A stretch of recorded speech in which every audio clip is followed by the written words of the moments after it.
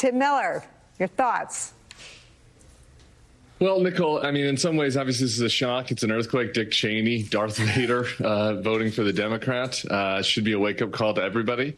That's really not that much of a surprise, especially when you consider the trajectory that Liz Cheney has been on the last few years.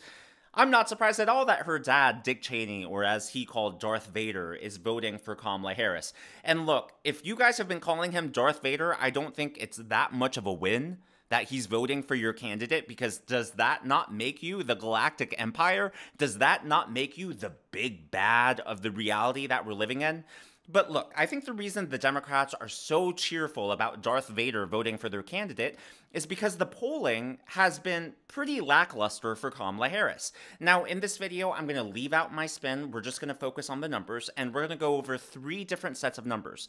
Number 1, Nate Silver's projection. Number 2, the 538 averages. And number 3, the Real Clear Politics averages. And from now on, to save myself a mouthful, I'm just going to refer to RCP in short for Real Clear Politics.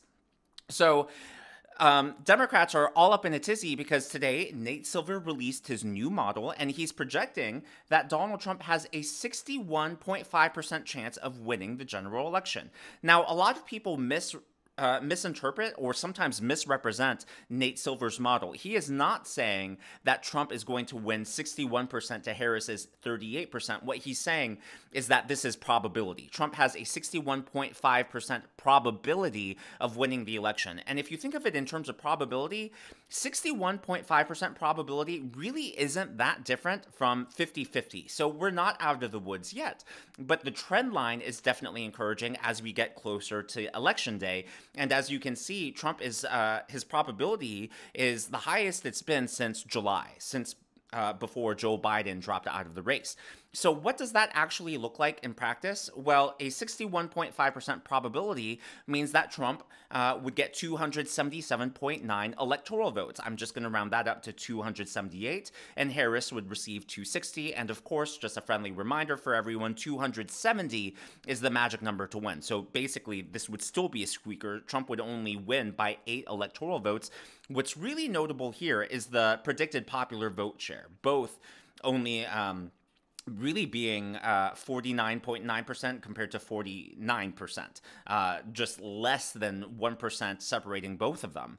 What makes Nate Silver interesting is that he has an algorithm, and he doesn't just average the polling numbers like RCP and 538 does. He actually takes a look at the trend lines, and that's what makes Silver so interesting. So just to give you an idea of how trend lines work, this actually has to do with the unemployment rate. This is more of a tangent than it is taking a look at Nate Silver's model, but this is from the Bureau of Labor Statistics, and you can see the employment rate, jobs being added, and you can see 2016 to 2019 when Donald Trump was in office, when he was president, you could see all these jobs being added. And then, of course, you see the drop because of COVID, because of the shutdowns.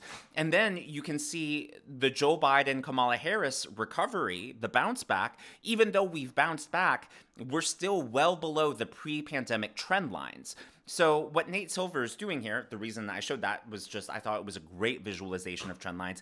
He is taking into account the trend lines of the current polling. So what he did is really interesting. He took a look at polling before the DNC and polling after the DNC. So here you can see I put a rectangle around now, and we can take a look at the polling now. In Pennsylvania, Kamala Harris is up ahead 0.6%. Really the only states where Trump is leading right now, just according to the raw polling numbers, is North Carolina. Trump is up 1%, and Arizona, Trump is up 1.9%.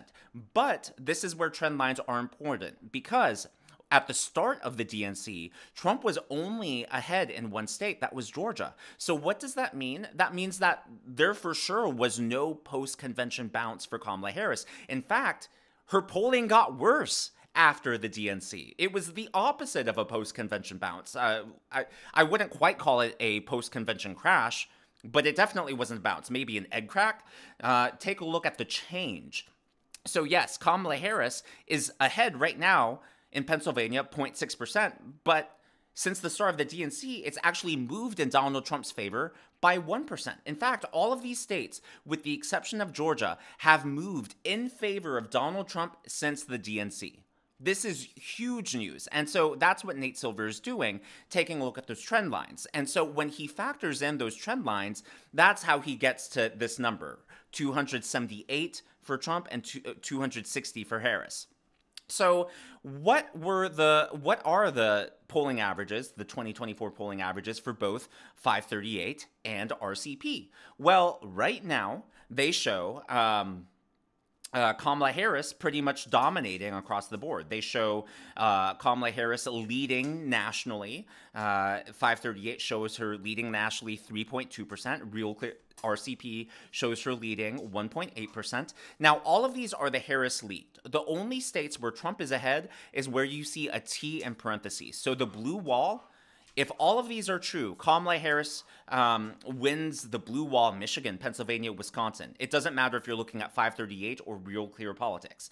And then in the South and Southwest, Trump is only ahead in the 538 averages in North Carolina, and he's only ahead 0.4%. And then in RCP, Trump is ahead in all of them, with the exception of Nevada, where it's tied.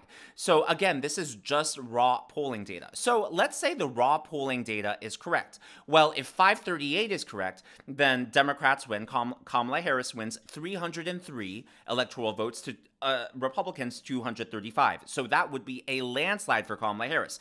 So again, this is just the raw polling data, and I'm going to analyze this a little further, taking into account how much the polls missed in both 2020 and 2016. So according to 538 right now, if you don't do any analysis, Democrats win 303. Again, let's compare that to Nate Silver, who is a Democrat and also has his own algorithm. Again, Nate Silver is saying that Trump wins 278, and he's taking a look at those trend lines.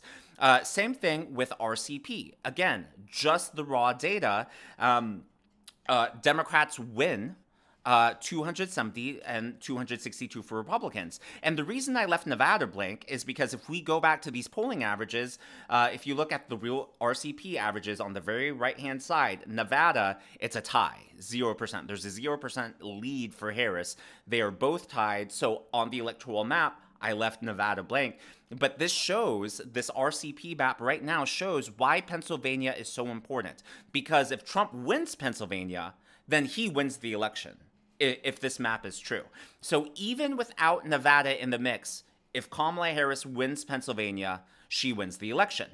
But there's an issue. The polls have historically underestimated Trump. This isn't spin. Let me level with you. This isn't me trying to be hopeful. This isn't me trying to get anyone's hopes up. This is just based on the raw data. So in 2020, how did the polls do? The blue box that I circled, or that I rectangled, I'll make up that word, shows you how much they underestimated Donald Trump. So in 538, they underestimated Trump in the blue wall states, Michigan, Pennsylvania, Wisconsin, by an average of 5.5%. And in the South and Southwest, 538 underestimated Trump by an average of 2.1%. And in Real Clear Politics, RCP, they underestimated Trump in the blue wall states by 2.5%, and they underestimated Trump in the Southwest and Southeast by 1.1%. So a lot of people have asked why I use RCP over 538, because 538 has more polls, and wouldn't you think that that would be more accurate because it has more polls? Well, RCP, as you can see, they were more accurate. You know, they only underestimated Trump by 2.5% and 1.1% compared to 538, which underestimated Trump by 5.5% and 2.1%. Again, this is the 2020 election results. So they have a history of underestimating Trump. What RCP does is they do a rolling month average, and then once that rolling month is over, the older polls drop off. And then with 538, they have an algorithm similar to Nate Silver where they try to weight the polls. And so that's why you see such a big difference between 538 and RCP. They have different criteria for who they include, and then RCP is just a true average of the polls, and then 538 tries to weight them They don't have the same algorithm that Nate Silver uses. They have diverged in terms of their algorithms. So 2020 wasn't dissimilar from 2016. In 2016, RCP underestimated Trump. They actually did worse in 2016. They underestimated Trump in the blue wall states by 3.3%, underestimated him in the South and Southwest by 1.7%. So this is 2016. I'm going to put that on the left. Let me put 2020 on the right. So let's start with RCP. And I want to take the most jaded, the most negative, the most conservative approach to this, because I don't want to overpromise. Like, I don't want to spin this for Trump. I just want to be, as even-keeled as possible. So Real Clear Politics, their smallest miss was 2020. They missed the blue wall states by 2.5%, and they missed the South and Southwest by 1.1%. So I'm going to remove 2016 from the board, okay? Now let's bring up their current polling averages, 2024. I'm going to put this on the left. So, assuming that RCP, again, this is the smaller miss. This isn't the big miss. This is the more accurate numbers. They underestimated Trump support in Michigan by 1.5%. Right now, Harris is ahead 1.1%. Well, that means if this is true, then Trump would win Michigan by 0.4%. In Pennsylvania, RCP was spot on, 0.0%. So according to RCP, Harris is ahead, so Harris wins Pennsylvania. So we're going to go down this board, and basically Trump wins everything with the exception of Pennsylvania. So let's apply this to the Electoral College map. If RCP underestimates Trump the way that they did, then Trump would win 287 electoral votes to 245.